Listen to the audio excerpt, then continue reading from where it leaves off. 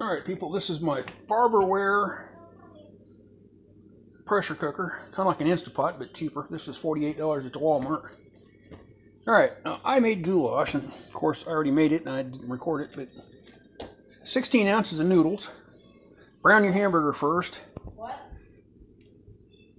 You brown your hamburger first, and then you, after you get your hamburger, you added your spices to it. Add some tomato sauce or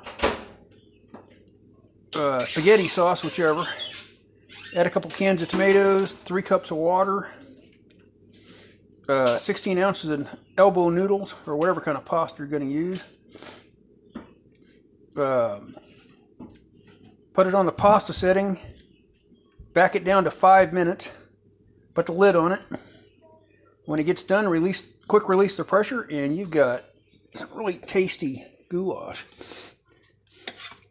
I like my goulash here. I like goulash.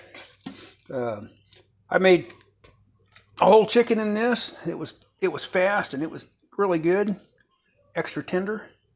I made a meatloaf in this and it was extra good and extra tender. I really believe in the pressure cookers. These are awesome. Anyway,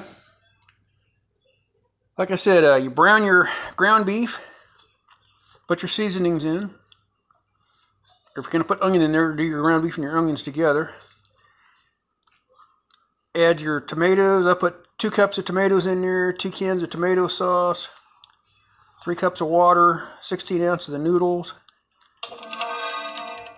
Stir it up real good. Put the lid on it.